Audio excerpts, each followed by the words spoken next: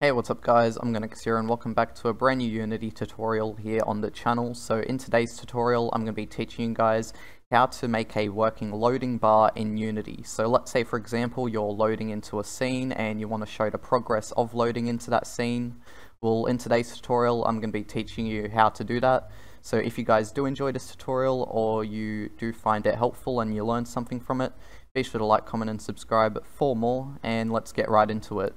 So as you guys can see here, I am in a completely new scene with only a main camera and directional light in my hierarchy. And what we're going to be using this scene for is we're going to be working on the UI, we're going to be adding in a loading bar, and then we're also going to be adding in a button, so then when we press the button, the loading bar will appear and then our new scene will load in, and that progress will be shown on the loading bar. Alright, so first up what we're going to do is we're going to go Game Object, UI, Slider, and we're going to get out a slider. Now, what I suggest you guys do now is you go into your game view so then you can actually see the UI and how it will look. So what I'm going to do now is I'm going to select my slider, so just make sure you have your slider selected, and then I'm going to change the position of it so then it's in the middle of the screen.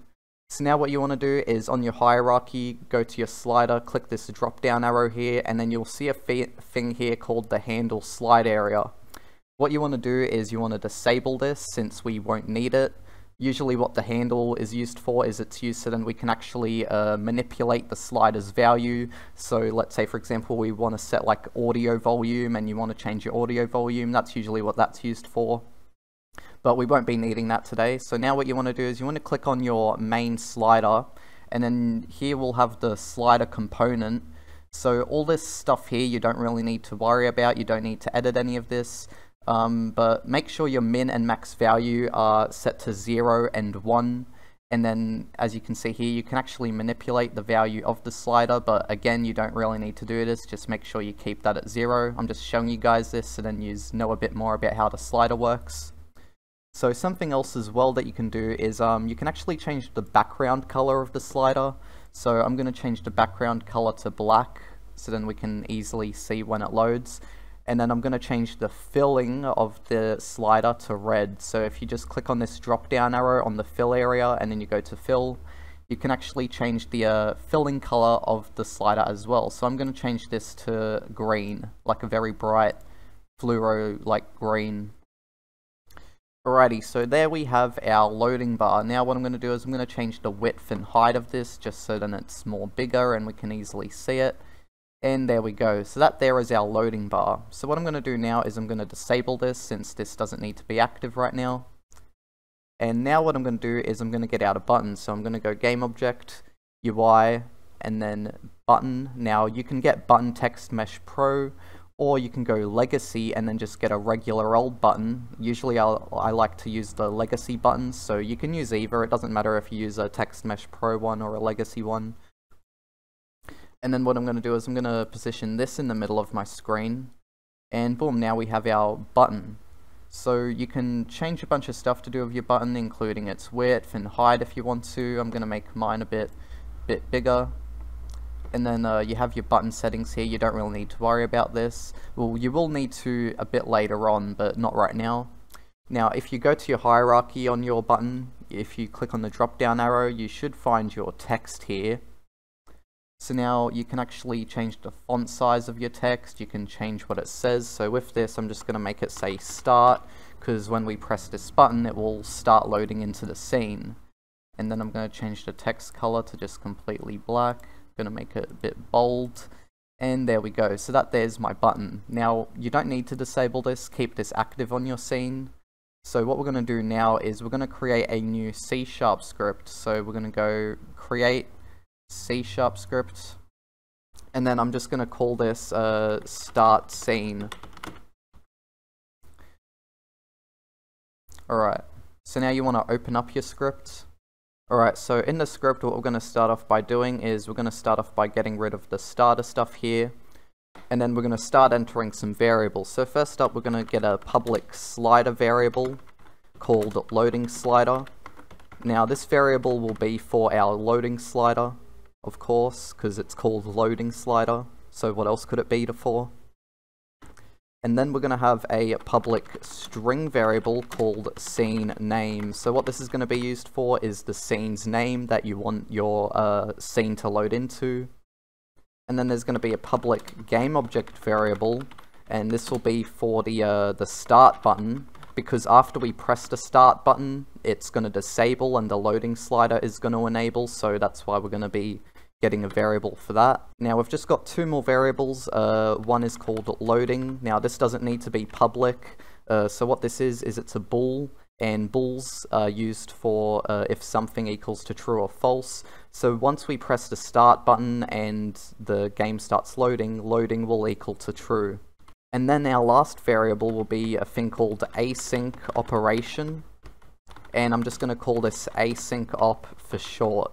So what this is going to be used for is it's going to be used to get the progress of our loading, which will be applied to the loading slider. Alright, so now what we're going to do is we're going to go public void, and then we're going to call this start game. So what this void is going to be used for is it's going to be used for our buttons. So when we press the button, then this function, whatever is within this void, will happen when we press the start button. So what will happen is our loading slider will enable. So what we're going to do is we're going to go loading slider dot game object dot set active true, and then what we're going to do is we're then going to go async op equals scene manager dot load scene async, and then we're going to go scene name. So the reason as to why async op will equal to scene manager dot load scene async scene name is so then it can actually get the progress of the loading. And then underneath that we're going to go loading equals true, and then last but not least the start button will disable. So we're going to go start button dot set active false. So now what we're going to do is we're going to go into an update void. So we're going to go void update, and then we're going to go if loading equals to true, and then we're going to go loading slider dot value equals to async op dot progress.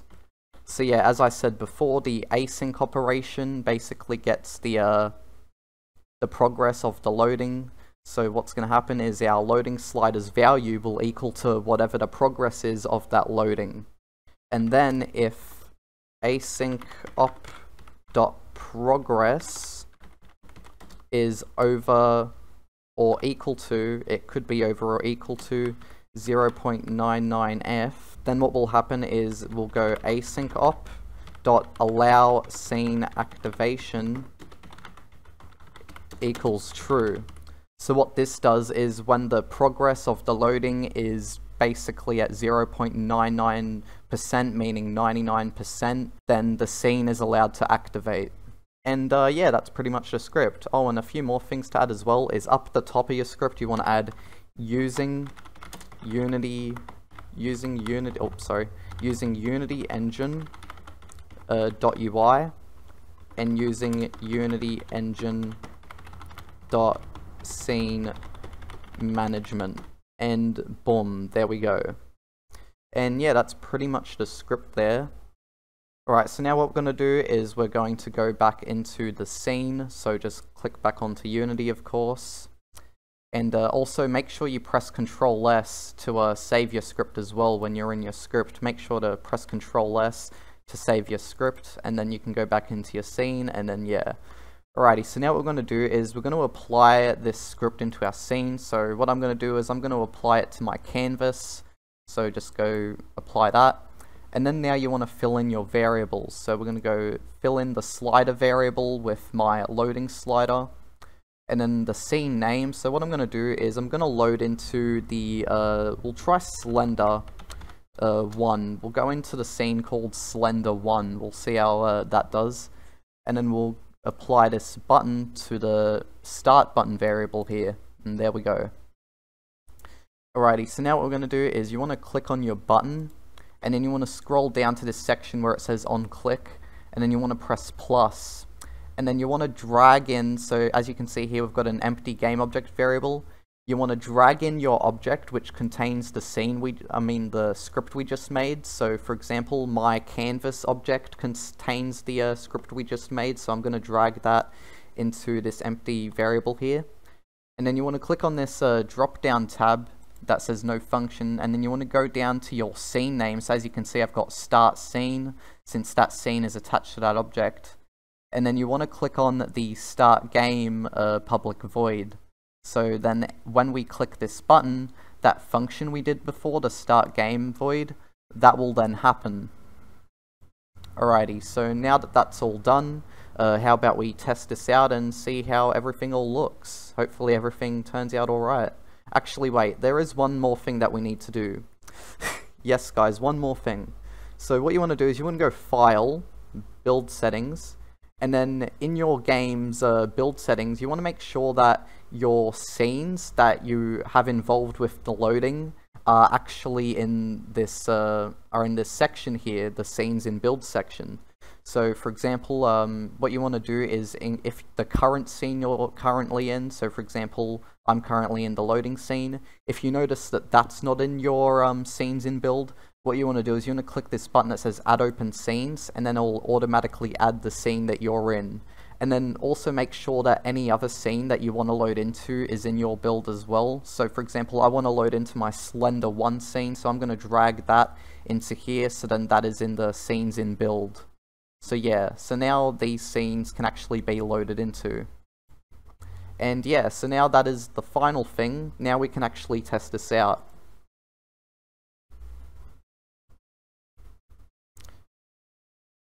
And boom, as you guys would have just saw, the loading happened. So let's do that again. As you could all see, that was pretty quick, but that's because there's not really much going on in that scene, plus I am using an SSD as well. But let's do that again. And boom, the loading was very quick, but as you guys just saw, there was the loading. And yeah guys,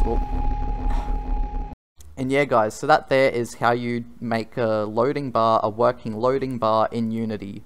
Hopefully you guys did enjoy this tutorial. If you did, be sure to like, comment, and subscribe for more. And yeah. Also guys, my game Bodhi and Friends is coming out in a couple days, so if you haven't wishlisted it yet, be sure to. It would mean a lot. The game is going to be coming out very, very soon, only a couple days now. In fact, it's coming out the same day as Gartner Band 4, I think, or just around the time when that's coming out.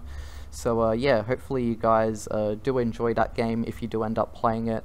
I was working on it for a year, and you know, I started working on it when I was a lot less experienced. However, I've learned a lot over time from working on it, and you know, I'm very confident that my next projects are going to be like a lot better than that. Anyways guys, I'll see you all soon, and bye bye.